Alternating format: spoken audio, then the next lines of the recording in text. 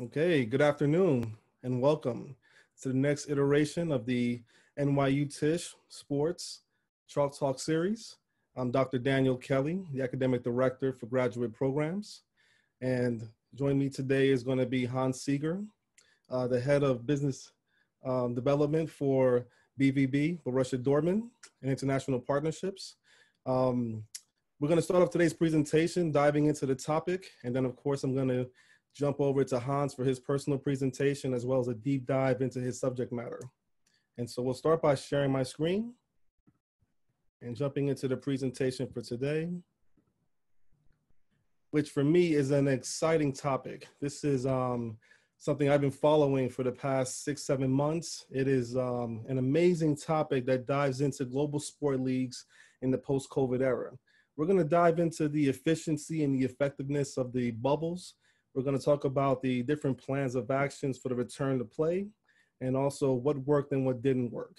And then so I'll focus more in this presentation, which will be about 20 minutes on the US side. And then we'll dive into the German Bundesliga with Hans and Borussia Dortmund and their experience and what he's had to deal with as far as managing his job expectations and description in the global scene for soccer. And so starting off, this session will take a deep dive into the best practices for major sporting leagues. As I mentioned earlier, what worked and what didn't work. And we're trying to figure out exactly what was the right formula when it came to the return to play format for professional sport leagues. Before we get going though, I found an exciting study from the Arizona State Global Sport Institute. And it really broke down a lot of things that I felt were essential for this presentation for today.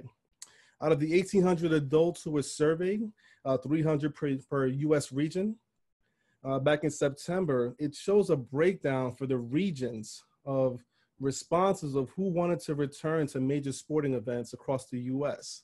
And if you look at it, even across the different regions, a lot of fans were not really interested in going to live sports. And so we're seeing even now in Major League Baseball with the return to play for the playoffs, and we're seeing that 10,700 fans are being allowed to go to the championship series games, that a lot of fans are just not interested.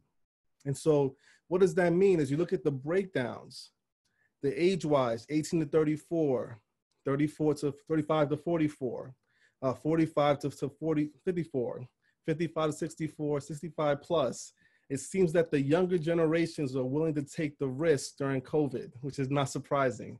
And as they get older and wiser, you see the numbers are actually inversing, and that a lot of the older citizens in the US are not interested in the chance that it takes to go to a live sporting event.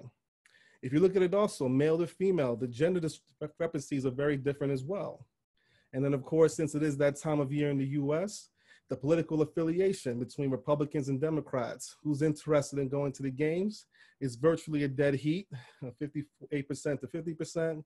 And so what you're seeing here is that across the regions, across the country, the interest in going back to games in a live setting is different across many different platforms. And so fans returning to sporting events is not a no-brainer. You know, based on these numbers, this would probably change the marketing tactics for how you would get the fans into the stadiums. And so, you know, this kind of information is important because as we transition to a post-COVID world, figuring out ways to safely reintegrate fans into the sporting realm, we have to figure out exactly who's going to come back to the games, who's interested, who's willing to take that risk. And so for the return to play plans for the different sporting leagues, we're going to dive into the NBA, the NHL. We're going to see some pretty cool stuff in the breakdowns for the different leagues and who did what and what worked and what didn't work. Major League Baseball, which has been ever evolving. MLS, which has had a lot of success when they came back.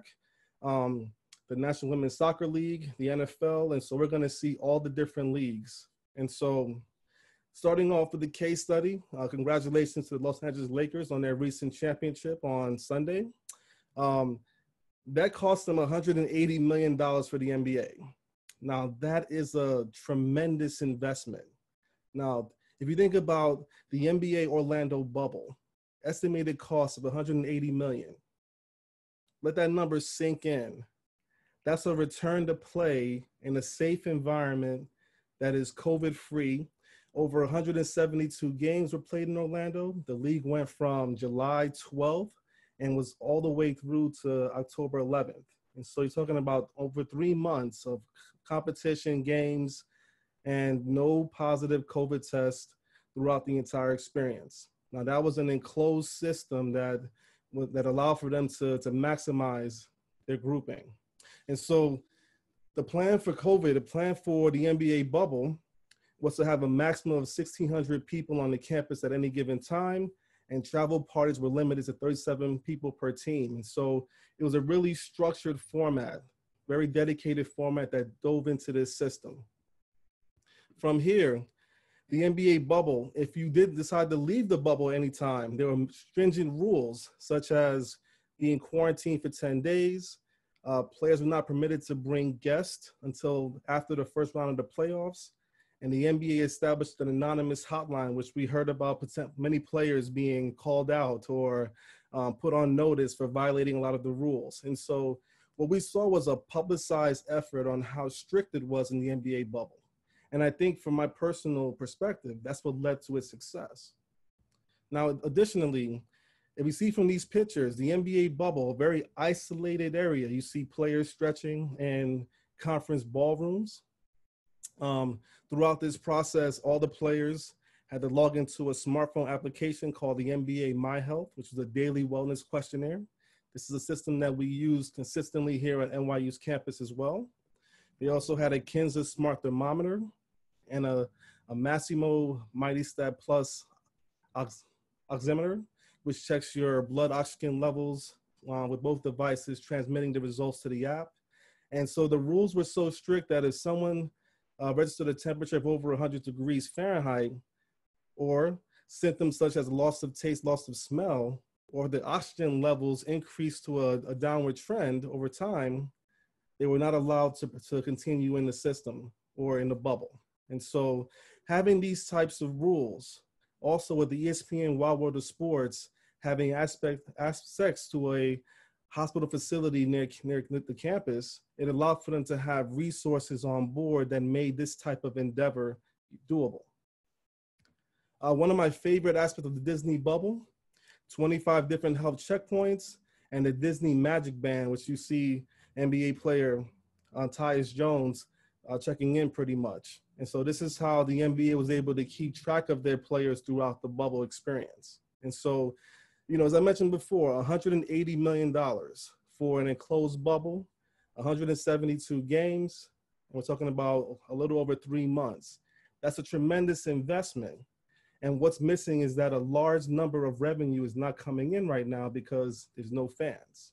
And so having this type of environment, this type of investment, the result was the Los Angeles Lakers winning the championship.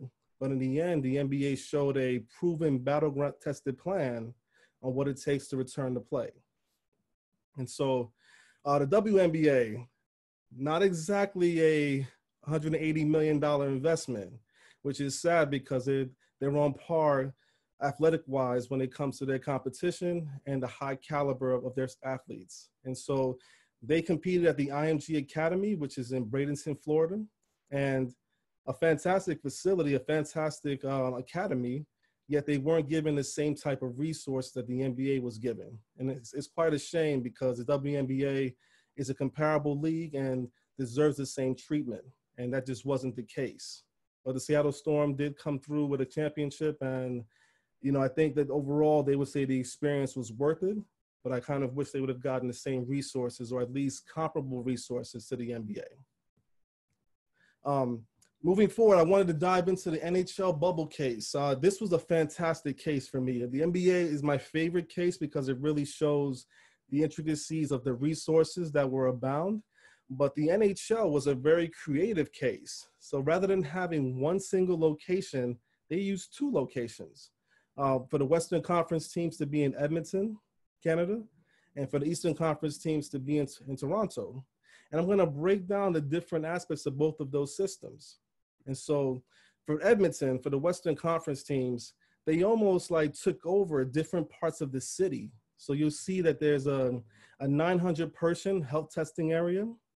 There's 4 luxury hotels, 14 on-site diverse restaurants, bars, and pubs that are only for the players, 8 movie theaters, 24 dedicated lounges and suites and office spaces, and 13 dedicated fitness centers, weight facilities, and practice ice rinks. And so even though they were integrated within Edmonton, downtown, they also isolated themselves within the city. And so rather than being at a far off desolate location like the Disney or ESPN Wild World of Sports, they were integrated into the city's infrastructure in Edmonton. It's pretty creative, and it's a unique idea. And we move forward. Toronto, the same setup. 4 interior premium clubs, the BMO Center to have an outdoor facility, 14 on-site diverse restaurants, 8 tennis courts, golf suites, media theaters, and fitness studios, 12 dedicated dressing and medical rooms, and 4 practice facilities used by the Eastern Conference teams. And so this setup is quite different than the NBA setup, but still quite effective and quite unique. MLB's return, Major League Baseball, safety guidelines for a 3-pronged approach to minimize risk and exposure and limiting the spread. Recently, of course, through the National League bubbles and American League bubbles in Texas as well as California, they're now selling tickets for those games, as you probably noticed from the games 2 days ago. Everyone over the age of 2 must wear a mask. Sanitization, of course, sinks are set up throughout the concourse to encourage frequent hand washing. And of course, as you can see from these 2 photos, when we have the earlier games in the playoffs, there were no limited fans in the seats. And of course, we're seeing these pods. And so fans are allowed to come back in pods of 4s to live action for sporting events. And you're starting to see the difference for the games. And so one thing I did want to point out is that Globe Life Stadium, which is where in Arlington, in preparation for the return of fans to baseball, they hosted 61 high school graduations this spring, and they used that as a test case for gaining valuable experience about ushering guests through their stadium amid the pandemic. And so I think that type of creativity shows that, you know, sport organizations are dynamic, and they're also changing with the times to see exactly what it takes to survive during this time period. To host 61 different high school graduations is a testament to understanding the seriousness of COVID-19 and working to figure out a way for fans to return to the games. And so I think it was a no-brainer that through that preparation, that Globe Life is going to be the host of the World Series this year. And so as the MLB exhausts all these different options and looking for bringing baseball back in a safe environment, the World Series bubble at Globe Life Stadium in Arlington is going to be fantastic. The National Women's Soccer League, the Utah Challenger Cup. We had one of our students actually was organizing that event from our MSN Global Sport program. This month-long Challenger Cup went from June 27th to July 26th. That time period is fantastic because it shows you that it's before the return of the NBA, the return of the NHL. And so the National Women's Soccer League pretty much became the barometer for U.S. Bringing sports back. And so over the course of the Challenger Cup, the Houston Dash won the championship. And that entire Challenger Cup event had over 2,000 tests of their athletes and had 0 positive cases of COVID. And so I think it goes to show the effectiveness of having a contained area when it comes to COVID-19 and the impact this has on, you know, really bridging the gap between safety measures as well as what's important as you progress forward in the return to sports. Major League Soccer also had a MLS is Back tournament, July 8th to August 11th. ESPN Wild World of Sports, the Portland Timbers won. I picked a photo here, as you see, of the players biding their time in a public space, but still adhering to COVID protocols and procedures. And so I think, you know, one of the most consistent trends you're seeing in the return to sports is there has to be buy-in from the players. You know, the players, the owners, the staff, the coaches, the administration. It has to be all hands on deck that believe in the mission of safety. that believe that in order for us to fulfill the dream of completing the season, that we all have to be healthy. I think you're seeing these trends happening in the different sport leagues. Some are being more aggressive than others. Some are bringing back fans quicker than others as well. And so I think, they're all testing it and pushing the limits in different ways, but to see that the players are buying in, that the players are wearing the mask, the referees are wearing masks, the owners are wearing masks. I think it shows that COVID-19 is being taken seriously, and safety and health precautions are also being taken seriously as well. The NFL's return. This has been one of the hotly debated topics. Training camps, limiting the number of players that could be in the same facility at once. Also, the NFL and the NFLPA having to negotiate the impact on the salaries if the games are canceled. And of course, players can take a COVID-19 opt-out if the family member is sick. And so you see the pictures here. We have the referee wearing the mask. We have NFL reigning MVP Lamar Jackson wearing a mask as well. And so you're seeing that the NFL is taking it seriously. However, we're still getting recent COVID tests. Players are actually contracting COVID and, with the possibility of spreading it. Most recently, Cam Newton from New England Patriots, contracted it, as well as his teammate, Stephen Gilmore. And so you're seeing that these protocols, these options, the NFL chose not to go to a bubble environment. And so I think, it's not so much the players when they're in the facilities you have to worry about them. It's when they return home to the outside the bubble environments, and how are they operating in those zones of their lives. And so I think, it's the pressure to be able to still live a normal life, but still be able to compete in your sport in a safe environment. And just from my personal perspective, the bubble provides you with the safety precautions for both. I did want to dive into the NFL viewership. Normally during this time of year, the NFL is the Lone Ranger when it comes to sports. Basketball is done back in June. Major League Baseball usually ends in October. And so during this time period, the NFL has had to share the airwaves, share the media space. And so as you see from the networks through week 4, aside from Fox, which is holding on very strongly during the pandemic, NBC numbers are down, CBS numbers are down from today to a year ago, and ESPN numbers are down as well. And so the rationale for that, the advertising, just the wonder of what can the NFL do with that large market share. And so if you look at it, it's still 18 million people are viewing into NFL games, which is a fantastic number. And so when you look at it on NBC for those Sunday night games, 18 million people is a great number, but that's 2,000 less than a year ago.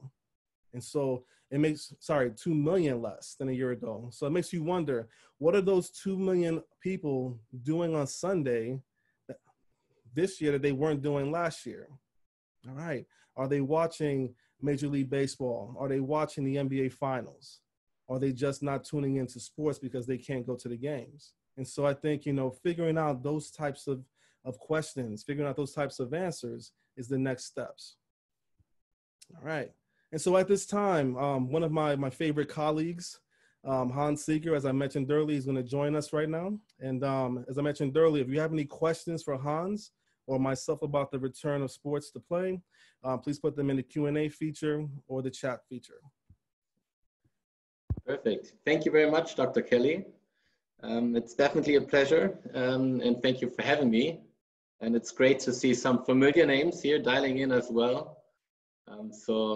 Yeah, I'm excited to share a little bit of what I do, how I got to the position where I am currently. And yes, Dr. Kelly mentioned, feel free to shoot any questions, and I'm more than happy to answer them at the end.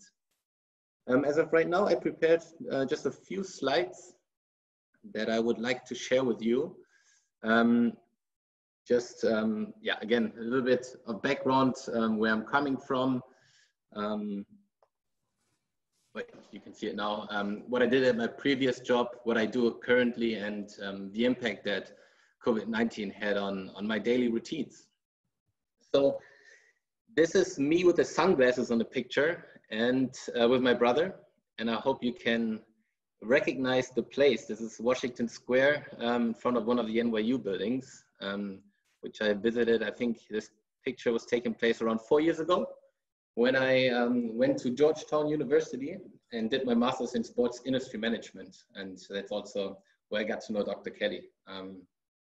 So after those 2 years in the US, I moved back to Europe and started working at Adidas in Amsterdam.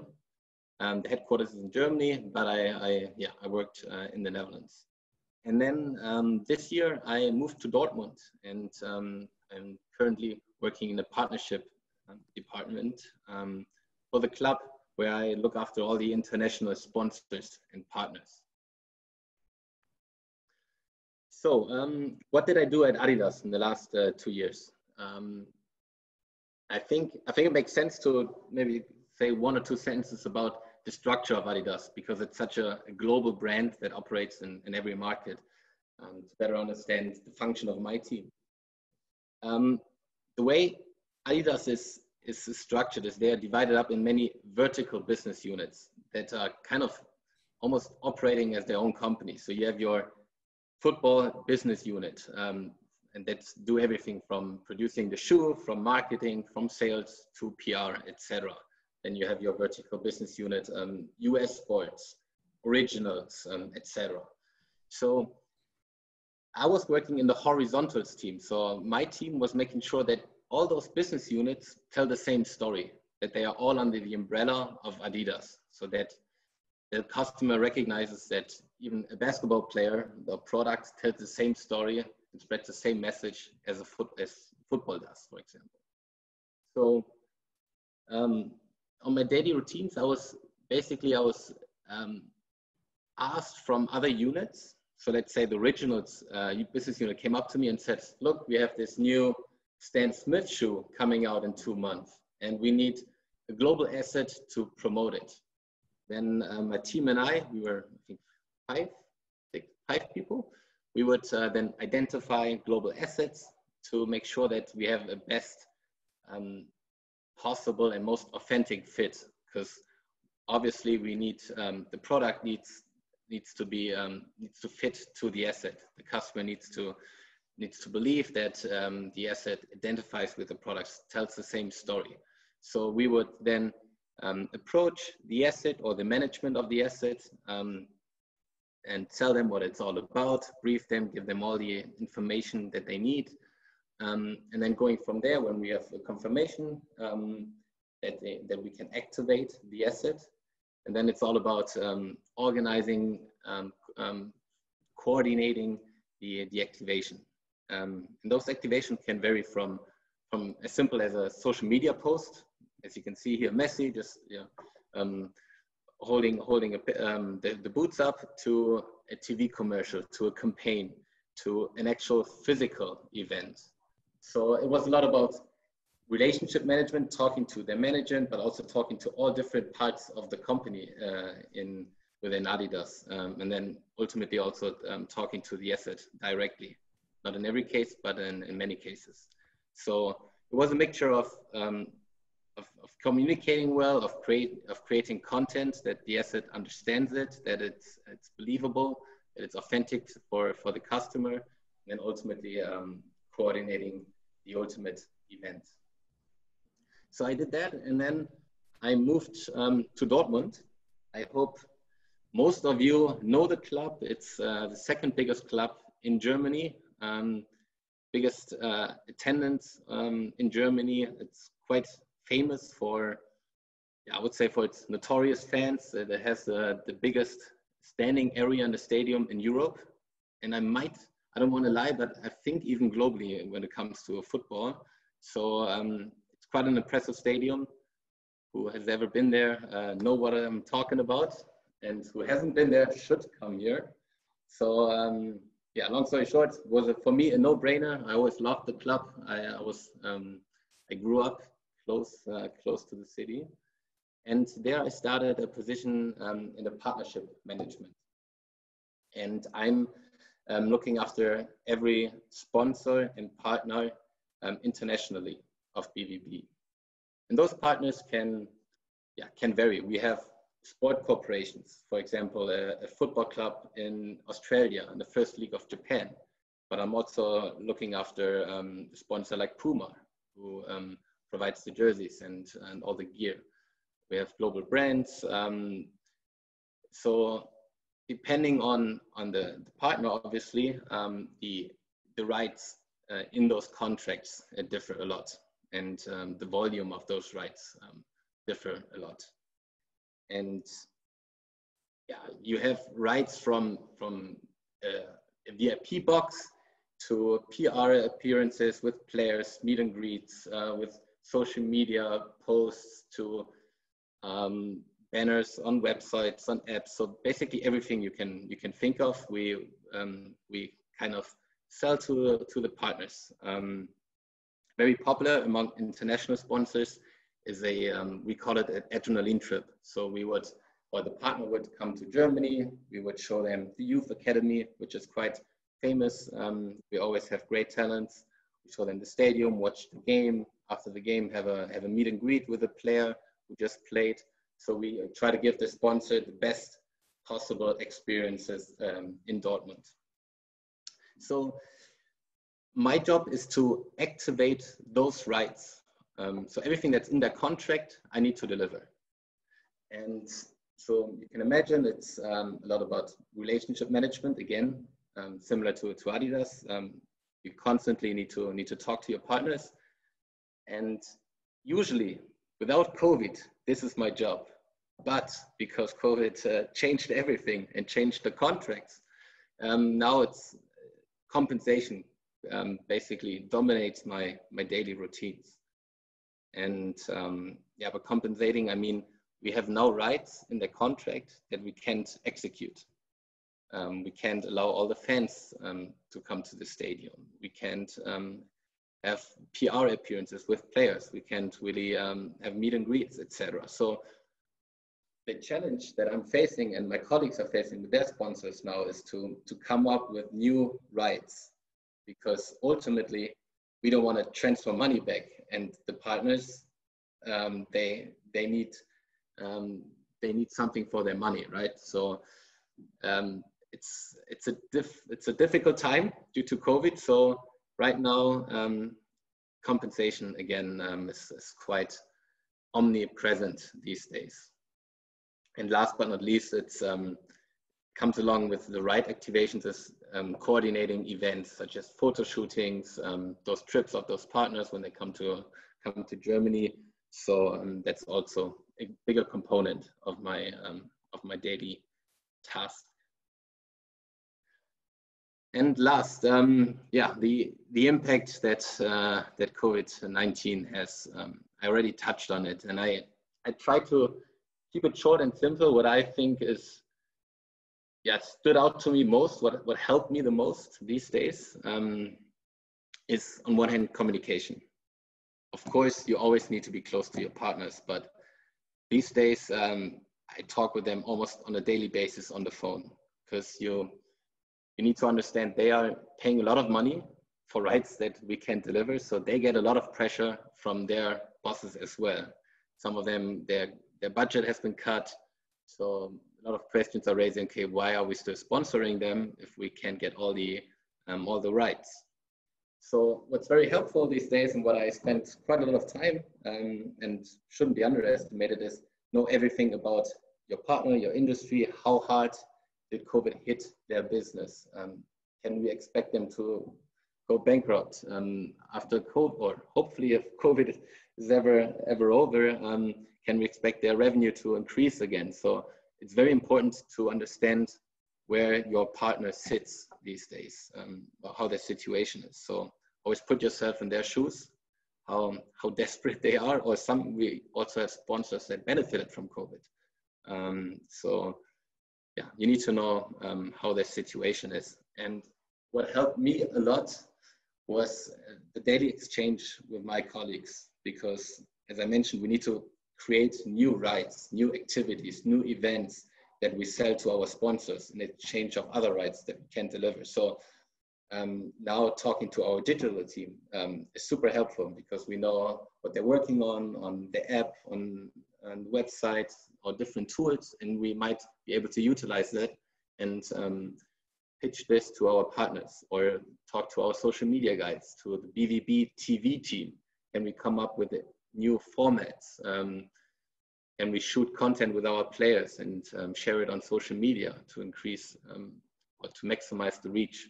So those are things that are vital these days. Next, I would say staying flexible when it comes to the contract. Usually, I mean, nobody has been in this situation before. A sponsor in the beginning of the season has their contract, they pay for their rights, and they are delivered. Now, everything has changed. So you need to be flexible. You constantly need to develop new, mostly digital rights. So, and when you come up with rights and the partner's interested in it, it's super important to put a monetary value behind it. And sometimes it's super difficult because we never had those rights. It's hard to prove. And sometimes it's obviously hard to argue with your partner to tell them why we think this is worth X amount of money. And at the end of the day, we have to negotiate quite a lot. And this is also very new to me. Before this job, I never had to really negotiate, especially those sums of money. But yeah, when you constantly have to do it, you learn from it and you try to get your technique and how to do it. So that's something that also kind of dominates these days, my weeks. And I think last but not least, this is a sentence that I got from the US when I did my master's at Georgetown. Some professor told me, see change as an opportunity. And I think this is very true these days because COVID forced us to think new ways, to think of new activities, new events that we never thought of. So although we would have loved, obviously, to stick to our rights and to just fulfill them, we now need to think in another direction. So we need to get out of our comfort zone. We are used to, and also our partners are used to the same rights in some cases in the last 5 or 10 years. But now that everything changes, it is an opportunity. And because we did come up with many rights, new rights, our portfolio of those rights has, I would say, dramatically increased, which is great for next year to sell to potential new partners, but also to our existing partners. Yeah, I think this is it. I hope this gave a good understanding of what I did, how I got here at BVB, and what I currently do, and what challenges COVID brought to my daily tasks. So I would stop sharing my screen now, and yeah, maybe Dr. Kelly, you have some questions, or should we open up directly? Yeah, I think right now it's pretty exciting. We have a lot of questions in the Q&A in the chat feature. So we're going to start with a question from one of our students in the Masters in Global Sport program, Caroline Casper. How do you foresee brand sponsors and partners pivoting and finding new ways to engage with fans when they cannot be in the arena? Yeah, as I mentioned, we think a lot about digital events. We have, especially in Asia, where our fans are very tech savvy. We have basically around every match now kind of a digital fan viewing party where we have, let's say, a legend come as a Q&A before the game. We have kind of a show, a pre-show where we produce tailor-made content for our Japanese fans, for example. And then our sponsors are integrated in those fan viewing parties, and they can be visible to our fans there. So their logos, their brands, their spots are visible to our fans and that audience. So we try to make tailor-made content for those partners in the markets that are important for them. I think another technique that's quite helpful for us, and that now only one other club is doing, is we have virtual advertising in our stadium, which means if you watch a football game, you see the banners on those boards on the game around the pitch. And we have a technique where we kind of overlay those boards where our partners in China can communicate very locally to their audience in China with Chinese letters. But if you watch it in Germany, you see your German commercials.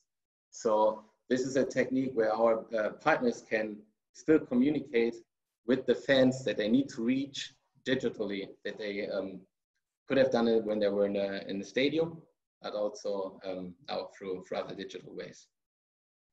Okay, great.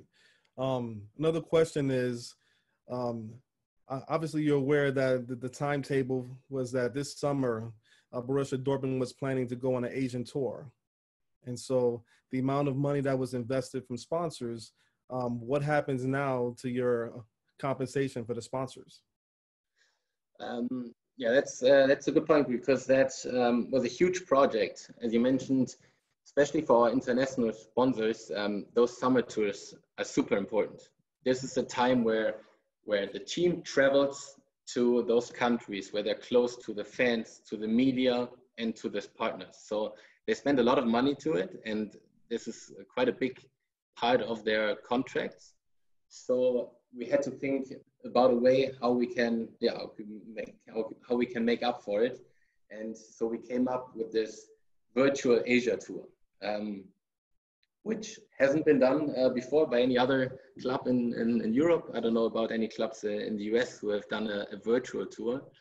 So we try to tick all those boxes. We try to be close with our fans, with our partners, and with media through virtual activities. And what that meant at the end of the day is we combined streams from Dortmund to physical events in, for example, China, where COVID allowed to have physical events. So to give an example, we would have the Dortmund team practice or have a friendly game in Dortmund. We would rearrange the training ground with Chinese logos and partners on the boards because they paid for it. We would stream it to China on Weibo, on WeChat, have a Chinese moderator. So it's tailor-made for China. It's in Chinese language. They can watch it. We had a show before the game, halftime show, where we produced again with our players in Dortmund content for our Chinese fans. So then millions of people dialed in, watched those friendly matches that were just for Chinese. So we reached even more people through this virtual friendly match, basically, than we would have done through a physical match. And this is kind of what we did with all the other. We had virtual press conferences with our media broadcasters in Asia. We had meet and greets with players, with our fan clubs in China, in Singapore, in Japan. Again, we produced a lot of content for our social media channels in those countries. So we never left Dortmund. Our team stayed in Dortmund, was able to practice for their season.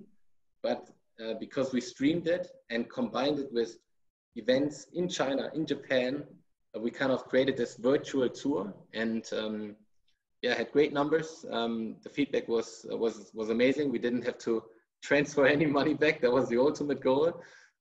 They were all happy with this tour. And what I mentioned earlier is this is due to COVID, this is a new right that we developed that we can now make use of in the future as well. So during the winter break, when usually our club doesn't go to the US or to Asia, this could be something we could do every year in winter, virtually fly to those markets, and in summer physically go to US or go to Asia. So that was one of those rights that we compensated. Okay, I have a question from one of our sports law faculty members. How has COVID impacted your drafting interpretation of force majeure provisions in your contracts? Can you maybe paraphrase that again? I don't want to.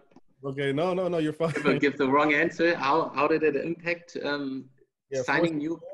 Force majeure provisions are natural disasters, pandemics. How does that? Oh, okay, never mind.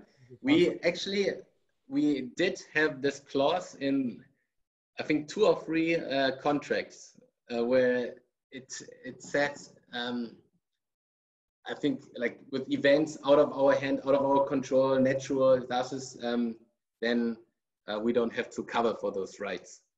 However, so this was, for example, with Puma, and this is a big deal, a big contract, one of the biggest one. It's our 3rd biggest sponsor.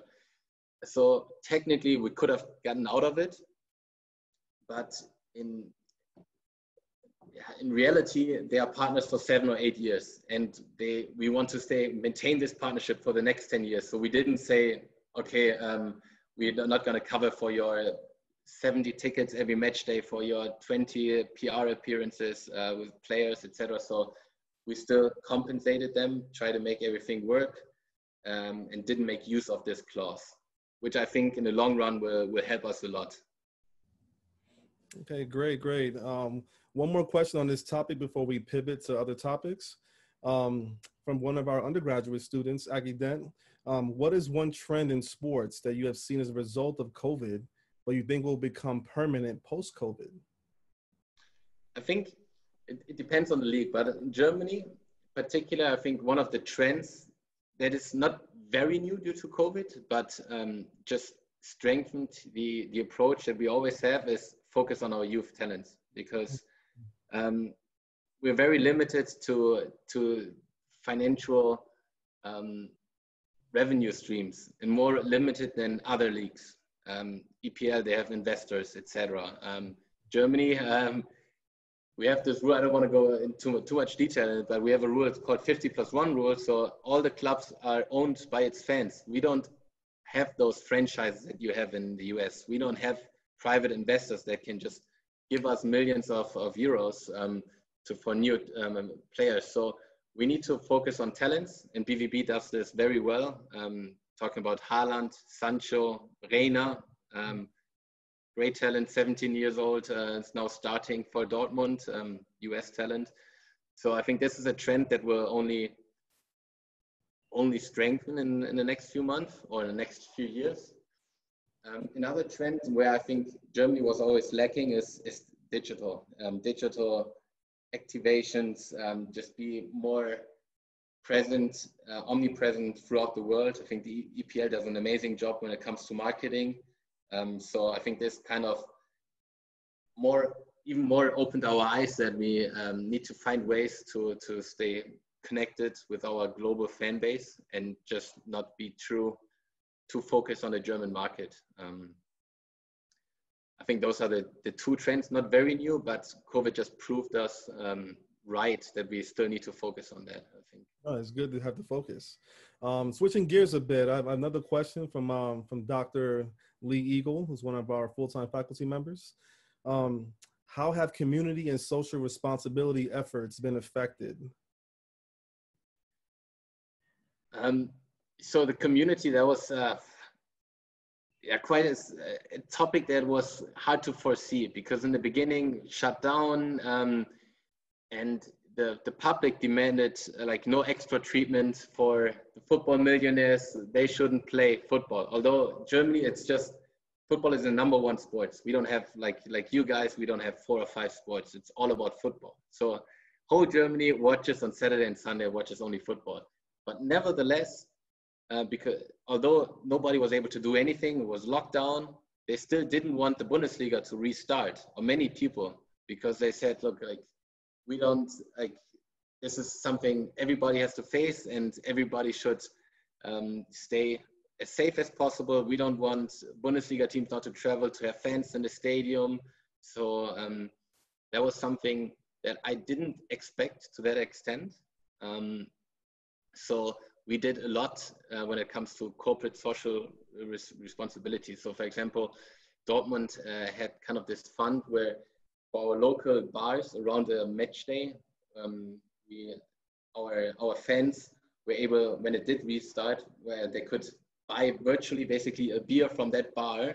So kind of donate to the bars that they would like to go during a match day around the stadium. So we helped a lot of bars in the area of the stadium to survive, because our fans kind of still had their beer in those bars by donating it. So we did help a lot in our local communities, or especially when it comes to restaurants, bars, etc., breweries. Okay, great. So I have another question from a professor in our program, David Cooper. Do you anticipate sports betting will increase or decrease with fewer live games with fans? Very difficult question. I know for a fact, because I'm looking after our international sponsors. Internationally, it increases, especially in the Chinese market, where it's even a little bit forbidden. It's the slippery slope, but it's increasing internationally for sure. Germany, if you look at every team, almost every team has a betting partner. Dortmund as well. So it is omnipresent, but I think nevertheless, people don't really, not necessarily trust it that much. I think I guess it's good money that every club happily takes, but it's not as popular as I think it is in other countries, where it's just part of society, I guess. Okay, great. Okay, so now we're going to transition back to questions about the club. Okay, so with the impact of the pandemic and the possibilities that this could continue to impact how sports are watched, from a partnership perspective, is BVB focusing on partnering with companies that could thrive in the COVID impacted world in the future? Companies such as VR, AR, technology, healthcare, streaming, and other industries that are actually prospering from the situation and can reach consumers' homes better than other companies pre-COVID? This is a fantastic question by Sebastian Milo. Yeah, it's a great question. My answer would be yes and no. Yes, we did just start an e-football team.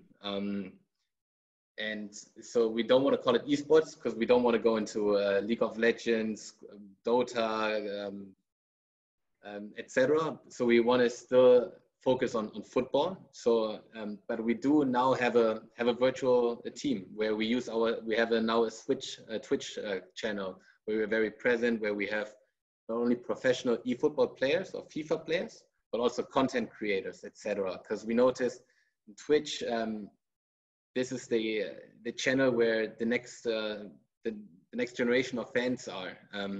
So this is a huge market where we haven't been before and where we focus on now. I think also due to COVID, because we just started it, I think 2 months ago. So yes, we are looking into those companies, and also that comes along with partnerships. When we go into eFootball, especially in Asia, then we do acquire new partners because of eFootball. No, because our focus lays on maintaining our partners. We want to keep them happy, make them happy, and at the end of the day, sell them up, elevate the partnerships, because it's easier.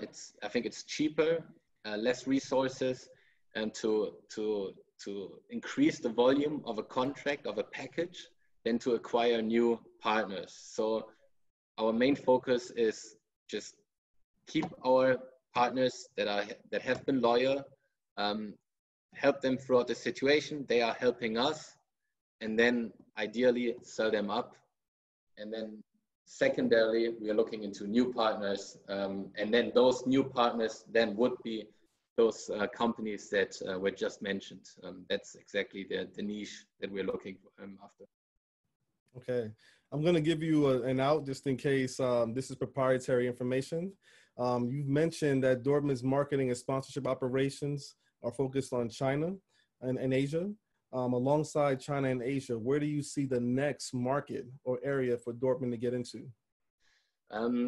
So it's China and Southeast Asia for sure, but the next market we're trying to win over is India.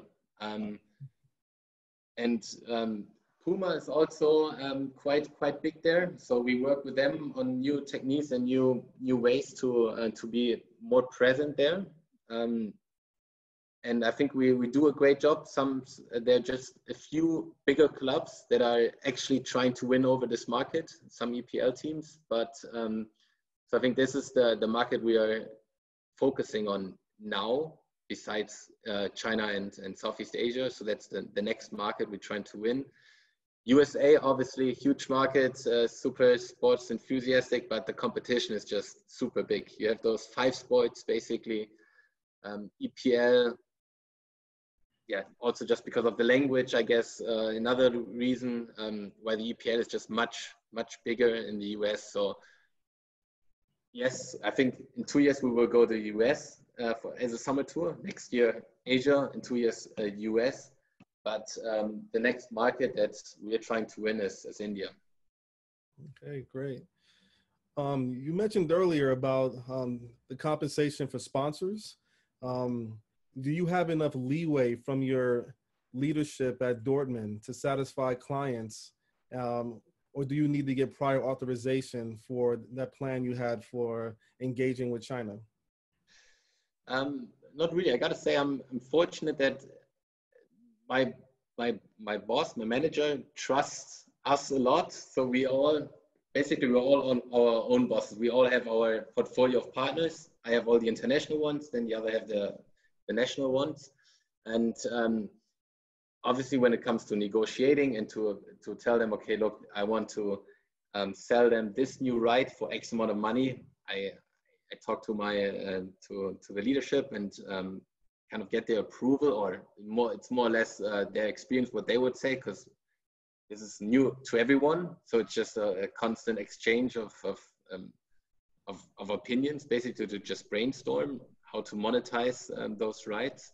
But I think in general, it's up to me, I guess, how to compensate and how to go into those conversations, because I know my sponsors better than any other colleague, because I'm communicating with them on a daily basis. So I can better evaluate how the situation is, how much I can ask for, etc.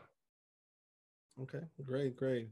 The next question has to do with social justice. So I'm not sure if you're aware, but social justice in the US was a hot button topic during the spring and summer. Do you deal with those types of social justice situations in your position at Dortmund? For instance, we have the Black Lives Matter movement. There's the NBA had the issues with Hong Kong and China when Daryl Morey sent a tweet. So those types of situations, do you, and maybe not so much you, but do you in your role have any kind of interaction with social justice issues? I mean, not really. I mean, it's obviously we were aware of it and follow it quite intensely, what's going on in the US. And some of our players also, when they celebrated, they had a shirt with Black Lives Matter. We had a training ground or before a game where they hold on posters, etc. So Black Lives Matter was a big topic in the summer. Personally, I wasn't really involved into any parts of it. Was never a topic with my partners. I didn't have any partners where we talked about how to tackle this challenge. I think it's very sensitive. We are far away from what's going on in the US. Obviously, we follow it, but it was never a personal topic for myself. Besides following it in the news and seeing some players sending their messages. Yeah. Okay. No. Great. Next question is about. The Bundesliga was probably the first league, especially soccer league, to return to play post-COVID. Will the return of fans, do you think that your efforts in improving throughout that time period and coming back without fans, will the return of fans negatively impact your success next season? Yes, I mean, so now it's match day 4. In the first 3 matches, we already had, I think, 11,000. It depends on the capacity of your stadium. So Dortmund having the biggest stadium, we were allowed to have 11,000 fans in the stadium the last 2 home matches. And which was very surprising when I saw your slide. In Germany, the fans, the partners, the phones didn't stop ringing. Everybody wanted to be part of the game. So we were sold out. And it was a very difficult decision to make who to invite to those games. Because if you just say those VIP or sponsors, then our fans would say, oh, again, like hardcore fans should get the tickets and not the rich sponsors, to put it in their words. So it was a very sensitive topic who to invite. Everybody wanted tickets. We were very happy because I mean, it still didn't cover not a bit of the cost that a stadium that usually has 81,000 fans every match. So those losses, those financial losses are dramatic. But we had a different situation than we had in the US. But because numbers are increasing in Germany again, we can't really plan. I assume that next weekend we won't have any fans in the stadium. So we are dependent on the politicians. And last time they made a call that on Thursday, and for some other clubs even on Friday night, that fans were allowed. So then Friday night, talking to the sponsors, to the fans all night, even Saturday morning, who can come, personalized tickets. So it was crazy. And I don't expect it to change a bit because we have no clarity who can come, how many people can come. And those decisions are usually made 1 or 2 days before a match day. So those days are crazy right before home match. All right, great. Okay, so we have time for 2 more questions. The first one, after the Champions League title in 2012, 2013, that's when Borussia Dortmund, I guess, entered the international stage. Of course, you being a lifelong fan, they've always been a big deal. What are your thoughts on Borussia Dortmund having a presence in the U.S., similar to other clubs like FC Barcelona, Bayern, etc.? I think Dortmund is quite a unique selling point. We have always strong talents, which other teams in the EPL don't necessarily have. They have the money to buy already experienced superstars. We don't really have that. So I think that's something that's very exciting about Dortmund. Also very different to Bayern Munich, who are dominating every year the league, and it's very difficult to compete with them. But I think in the US, there is definitely a market for Dortmund. We always, in the recent past, we always had US players. I mean, Christian Pulisic came to Dortmund with his father when he was, I think, 15. Now we have Reina, who's maybe the next superstar, the next Christian Pulisic. Again, starting at BVB and before Marco Reus. So I think we do have quite some fans in the US. We have a couple of fan clubs. We have some youth academies over there.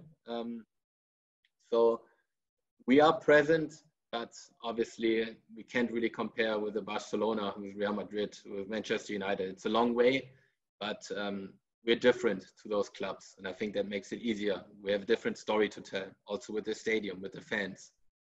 That's, opens some doors. No, thank you. We definitely appreciate the candor, the insider's perspective for BVB and Dortmund. We do have one more question if you have time. This is from our sports law professor, Cameron Myler.